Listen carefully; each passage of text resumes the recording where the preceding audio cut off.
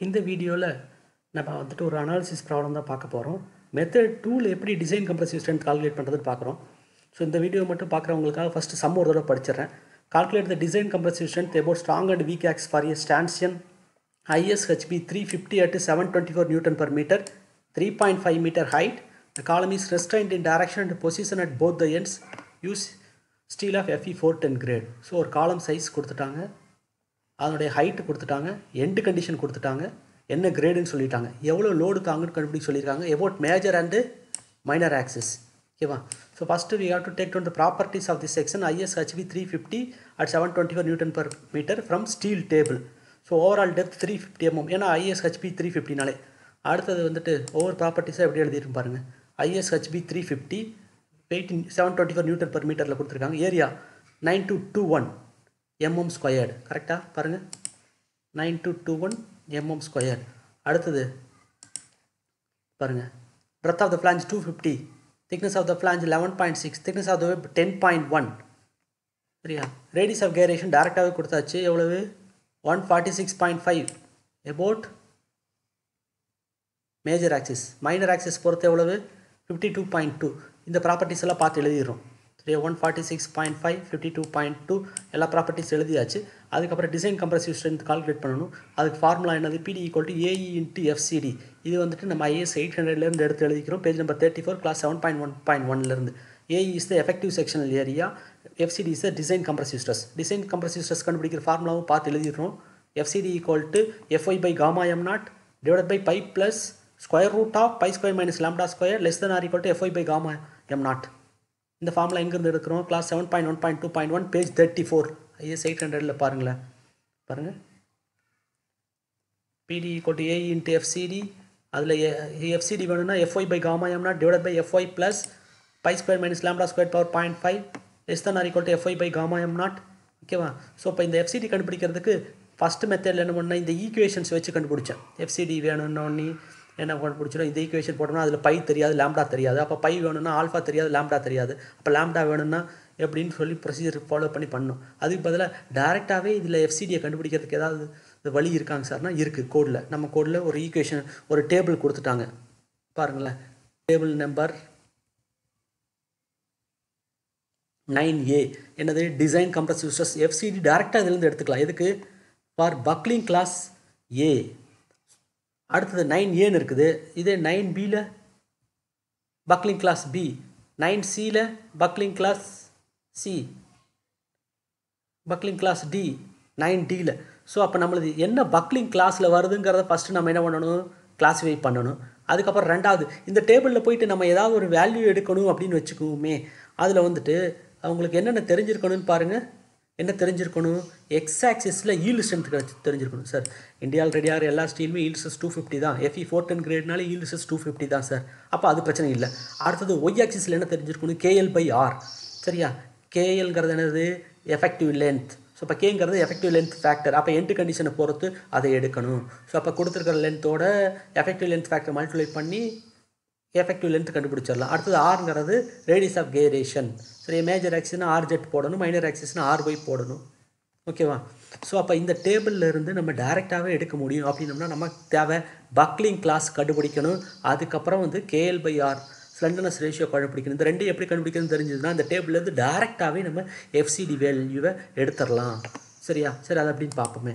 அப்போ ஃபஸ்ட்டு வந்துட்டு நம்ம என்ன மெத்தடு? செகண்ட் மெத்தடில் போடுறோன்னு சொல்லிட்டோமா? செகண்ட் மெத்தடில் போட்டாலும் நம்ம எதை கண்டுபிடிச்சி வைக்கணும்? ஃபஸ்ட்டு அதுக்கு பக்லிங் கிளாஸ் கண்டுபிடிக்கிறது தெரியணும். அப்போ அதுக்கு நம்ம எந்த டேபிள் ரெஃபர் பண்ணணும்? டேபிள் 10 பேஜ் நம்பர் 44 ரெஃபர் பண்ணணும். டேபிள் 10 பேஜ் நம்பர் 44 பாருங்கள். Table 10 buckling class. அப்போ ரோல் டைசெக்ஷன் தான் நம்ம பண்ண போகிறோம். ISHB சொல்லியிருக்காங்க 350. சரி, அப்போ H/PF ரேஷியோ பார்க்கணும், திக்னஸ் ஆஃப் த ஃப்ளாஞ்ச் பார்க்கணும். இதில் எந்த கேஸில் வருதுன்னு பார்த்துட்டு அதுக்கு கரஸ்பாண்டிங் பக்லிங் கிளாஸ் நம்ம இதில் எடுக்கணும். அதுதான் நம்ம செய்ய வேண்டிய வேலை. ஸோ அப்போ வந்துட்டு அது H/PF ரேஷியோ, ஹைட் வந்துட்டு 350, breadth of the flange 250. So அப்போ ரேஷியோ பார்த்தோன்னா 1.4 வருது. இது 1.2ஓட அதிகம் சார். ஸோ அப்போ இங்கே வாங்க, இங்கே 1.2ஓட அதிகம். அப்போ இந்த கேஸில் வந்துருச்சு. Thickness of the flange less than R equal to 40 mm இருக்கா? ஆமாம் sir, thickness of the flange 11.6 தான், அது 40 விட கம்மி தான். ஸோ ஓகே, நம்ம எந்த கேஸுன்னு ஐடென்டிஃபை பண்ணிட்டோம். அதுக்கு buckling class about major axis என்ன, மைனர் ஆக்சிஸ் என்னன்னு பார்ப்போமா. ஃபார் ஜட்ஜட் ஆக்சிஸ்க்கு என்னென்னு கொடுத்துட்டாங்க, buckling class A. For y y axis buckling class என்னென்னு கொடுத்துட்டாங்க, பி. ஸோ அப்போ இதை நம்ம ஃபஸ்ட்டு நோட் பண்ணிடணும். Buckling class about ஜட்ஜட் axis is a, y y axis is B. சரியா, அடுத்தது நம்ம என்ன பக்லிங் கிளாஸ் இப்போ ஐடென்டிஃபை பண்ணியாச்சு. KL/R வேணும்னு சொன்னோம்னா என்ன வேணும், KL equal to 0.65L. இது எங்கேருந்து எடுத்துருக்கிறோம், டேபிள் 11 பேஜ் நம்பர் 45. ஸோ அப்போ டேபிள் 11க்கு போவோமே. டேபிள் 11 என்னது, effective length of prismatic compression member. பிரிஸ்மேட்டிக்னா ஒரே cross section through out the length இருந்தால் தான் பிரிஸ்மேட்டிக்னு அர்த்தம். நம்ம எண்டு கண்டிஷன் என்ன கொடுத்துருக்காங்க அப்படின்னு சொல்லி பார்க்கணும் சம்மில். ஃபார் காலம் ends R restrained in direction and position at both ends. Restrained இன் டைரக்ஷன்னா அவங்க ரொட்டேஷனை மீன் பண்ணுறாங்க, பொசிஷன்னா டிரான்ஸ்லேஷன் மீன் பண்ணுறாங்க. அப்போ டைரக்ஷன் பொசிஷன் ரெண்டுமே ரெஸ்ட்ரைன் பண்ணியிருக்காங்க. அப்போ என்னது, எங்கேயும் மூவ் ஆகாமல் கெட்டியாக பிடிச்சிட்டாங்க அட் போத் த எண்ட்ஸ். அப்போ ரெண்டு எண்ட்லேயுமே அதை பண்ணியிருக்காங்க.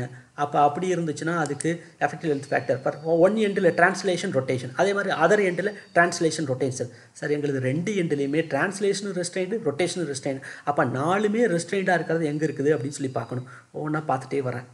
லாஸ்ட் பார்த்தாங்க எல்லாமே ரெஸ்ட்ரைன்ட்னு வந்துருச்சு. அப்போ அது என்னது, ஃபிக்ஸ்டு காலம். அதுக்கு எஃபெக்டிவ் லென்த் ஃபேக்டர் எவ்வளோ, 0.65. KL equal to 0.65L. So அப்போ அதையும் நம்ம பார்த்து எழுதியாச்சு. ஸோ அப்போ இப்போ இந்த ரெண்டு தெரிஞ்சிருச்சு. KL/R கண்டுபிடிக்கிறதுக்கு KL கண்டுபிடிச்சாச்சு. பக்லிங் கிளாஸை ஐடென்டிஃபை பண்ணியாச்சுன்னா செகண்ட் மெத்தடில் டேரெக்டாக போடலாம். செகண்ட் மெத்தடுக்கு வருவோமா. செகண்ட் மெத்தடில் about major axis for buckling class ஏ. ஏன்னா ஜட்ஜட் ஆக்சிஸ்க்கு பக்லிங் கிளாஸ் ஏன்னு வச்சுட்டோம். அது டேபிள் 9A எடுத்து வச்சுக்கோம். இப்போ KL/RZ கண்டுபிடிக்கிறேன். Centres ratio about major axis. So அப்போ 0.65 இன்ட்டு லென்த் எவ்வளோன்னு கொடுத்துட்டாங்க, 3.5 மீட்டர் சம்பளியை கொடுத்துட்டாங்க. RZ 146.5 எங்கேருந்து நான் எடுத்து எழுதி வச்சிருக்கிறேன்னு பாருங்கள். 146.5 ஸ்டீல் டேபிள்லேருந்து எடுத்து எழுதி வச்சுருக்கிறேன். Major axis, minor axis 52.2. அதை கால்குலேஷன் போடும்போது எடுத்துக்குவோம். இப்போ இதுக்கு பார்ப்போம். ஸோ இப்போ ரேஷியோ போட்டோன்னா 15.529 வந்துருச்சு. FY வந்து 250. ஸோ அப்போ பக்லிங் கிளாஸ் வந்துட்டு என்னது, ஏ. அப்போ டேபிள் 9A தான் நம்ம ரெஃபர் பண்ண வேண்டியது. டேபிள் 9A தான் நம்ம ரெஃபர் பண்ண வேண்டியது. பாருங்கள், design compressive stress FCD for buckling class A, table 9A தான் நம்ம ரெஃபர் பண்ண வேண்டியது. அப்போ டேபிள் 9Aல பார்த்தோம்னா KL/R வேல்யூ கொடுத்துருக்காங்க, ஈல்டு ஸ்ட்ரெஸ் கொடுத்துருக்காங்க. நமக்கு வந்துட்டு KL/R வேல்யூ எவ்வளவு, 15.529 சார். 15.529க்கு வேணும். அப்போ டேபிள் 9Aல பேஜ் நம்பர் 40ல் ரெஃபர் பண்ணுறேன் நான். என்ன இருக்குதுன்னு பாருங்கள், 10க்கு வேல்யூ கொடுத்துருக்காங்க, அதை விட்டா தான் 20க்கு தான் கொடுத்துருக்காங்க. கரெக்டாக பார்க்கலாமா. பாருங்கள், 10க்கு ஈல்டு ஸ்ட்ரெஸ் 250க்கு எவ்வளவு, 227. 20க்கு எவ்வளவு, 226. சரியா. ஸோ அப்போ நம்ம இந்த ரெண்டு வேல்யூ ஃபஸ்ட்டு நோட் பண்ணிக்குவோம். 10க்கு 227, 10க்கு 227, 20க்கு 226. அப்போ நமக்கு இந்த ரெண்டுக்கு இடையில 15.529க்கு வேணும் சார். இப்போ லீனியர் இன்டர்போலேட் பண்ணி இதை எடுக்கணும். லீனியர் இன்டர்போலேட் பண்ணுறதுக்கு லாஜிக்கலாக ஒரு மெத்தட் நான் காமிச்சிக்கிறேன். பாருங்க, வேல்யூ 10க்கு எவ்வளோ, 227. அப்போ ஃபஸ்ட்டு இந்த ட்ரபீசியம் வரைகிறேன். 10ங்கிறதுக்கு வேல்யூ எனக்கு எவ்வளவு, 227. 20ங்கிறதுக்கு எனக்கு வேல்யூ எவ்வளவு, 226. அப்போ இது லீனியர்லி வேரியிங் தானே, அதனால் இப்படி ஜாயின் பண்ணிட்டேன். இதே ட்ரபீசியம் இப்படி ஜாயின் பண்ணியாச்சு. இப்படி ஜாயின் பண்ணதுக்கு அப்புறமா இதில் வந்துட்டு பாருங்களேன், நமக்கு இந்த ரெண்டுக்கு இடையில ஒரு இடத்துல வேல்யூ எவ்வளவு, 15.529க்கு வேணும். ஸோ அப்போ இது 226னா இதுலேருந்து இது வரைக்கும் இந்த வேல்யூ எவ்வளவு, 226 தான். அப்போ மீது இருக்கிறது கொஷின் மார்க். எது, இதிலிருந்து இது வரைக்கும் இருக்கிறது டிஸ்டன்ஸ். இந்த டிஸ்டன்ஸ் தெரியாது. அதை 226ஓட ஆட் பண்ணிட்டோம்னா total design compressive stress FCD கிடச்சிரும். சரி, அப்போ இந்த கொஷின் மார்க்கை கண்டுபிடிக்கணும்னு நான் என்ன பண்ணுறேன், I am using similar triangle property. அப்போ ஃபஸ்ட்டு எந்த ட்ரையாங்கிள் சார் நீங்கள் கன்சிடர் பண்ணிக்கிறீங்க அப்படின்னோம்னா குட்டி ட்ரையாங்கிளை கன்சிடர் பண்ணிக்கிறேன். குட்டி ட்ரையாங்கிள் எது, இதுதான் குட்டி ட்ரையாங்கிள் நான் எடுத்துக்கிட்டேன்.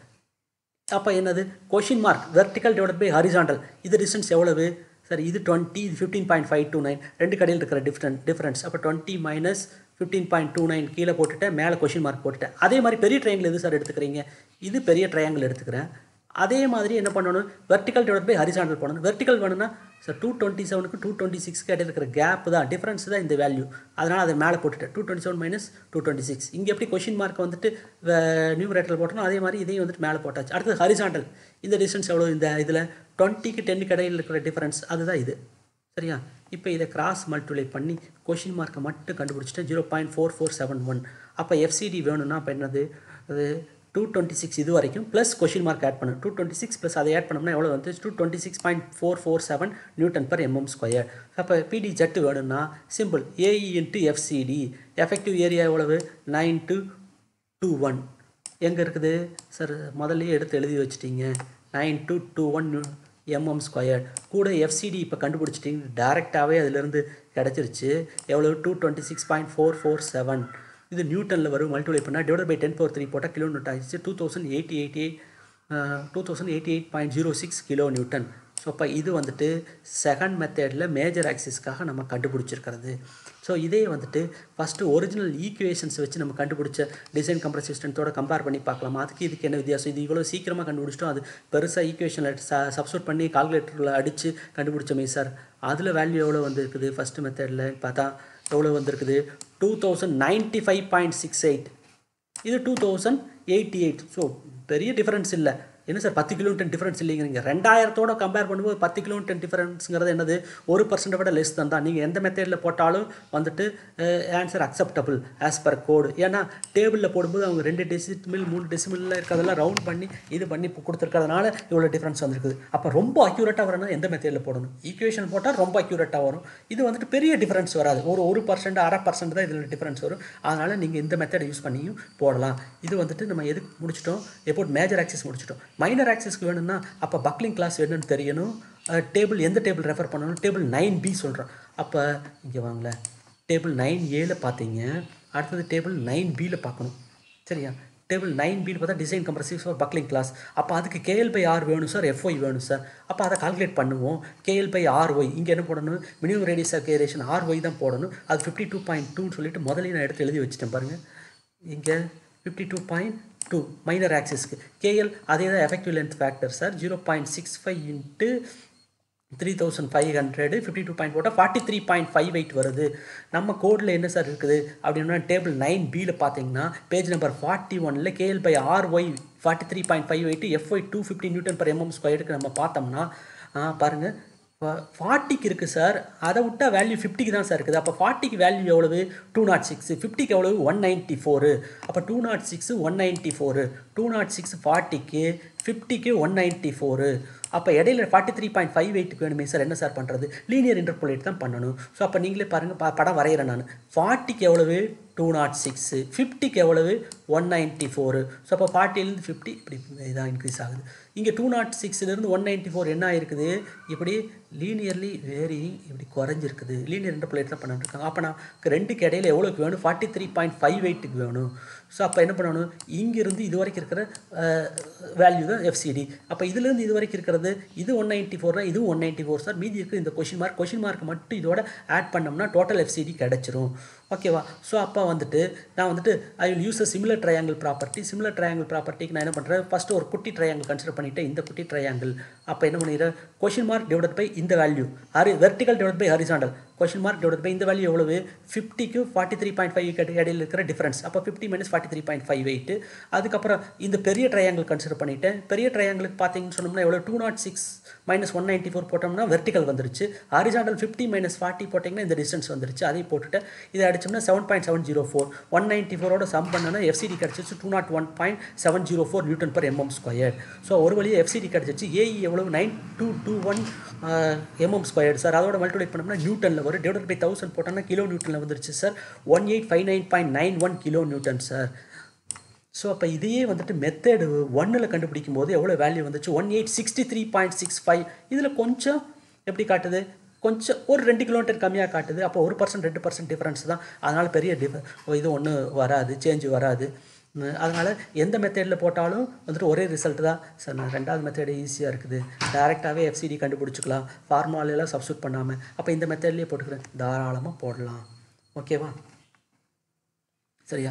தேர்ட் மெத்தடில் எப்படி கண்டுபிடிக்கிறதுங்கிறது அடுத்த பார்ட் ஆஃப் த வீடியோவில் கொடுக்குறேன். சரியா.